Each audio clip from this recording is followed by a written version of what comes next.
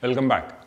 My word today has to do with something that can be interpreted in multiple connotations, at least two connotations. Watering of the eyes.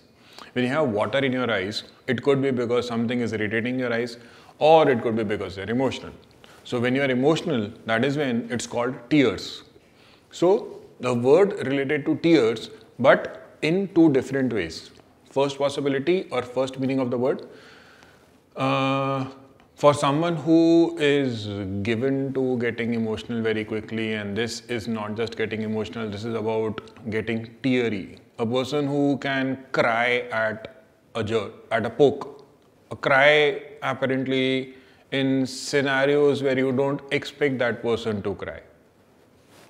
That kind of a person. Second meaning, anything that causes tears. Now it could be something emotional, as I said. It could be something that irritates your eyes. For example, peeling onions. Or if there is a smoke that causes tears in your eyes.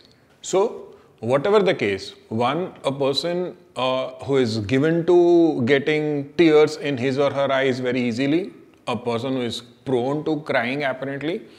Second, anything that causes tears in the eyes. For both the cases, we have the same word, lachrymose. Comes from the Latin term lacrimal, which relates to the tear glands, those small bags that you have inside your ears, which are stimulated when the brain decides that there is something to be emotional about, or that you should cry.